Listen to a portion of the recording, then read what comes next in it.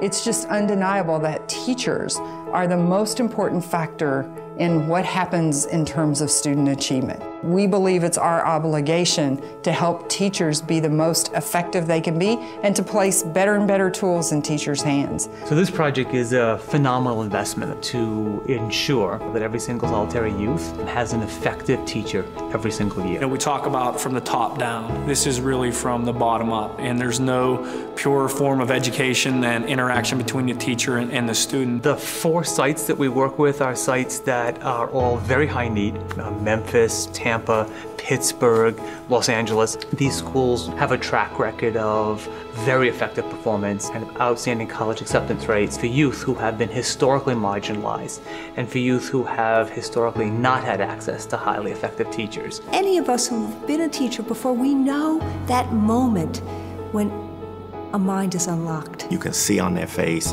that these children want hope, they want inspiration and support. What we want to do is figure out how do you really sustain, reward, develop, and recognize those teachers. There's not a few great teachers out there, there's a lot of great teachers out there.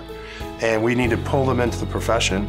And the good ones we have to, push them to become great. So this grant, what that does is, okay, how do you first evaluate what makes a good teacher, but how do you actually measure it? Data systems that can link individual student performance with teacher performance. Data systems that are able to provide teachers with the tools and information they need. We're listening to the teachers who have been very successful and are willing to talk about it. I can be a master teacher where I'm opening up my practice to other people so that everybody's coming and learning from each other. We'll be testing and trying a lot of different things to see which strategies used by teachers are most valid and reliable and fair. Bringing these various schools together to create the very best of practices. It starts giving us a universal definition of great teachers. And that in this country we can come to a place where we finally understand both the art and the science of teaching. We will become a model district of how things should be done across the United States. And I think we're all about to lift up and really have a paradigm shift in the field, and long overdue, because the victims really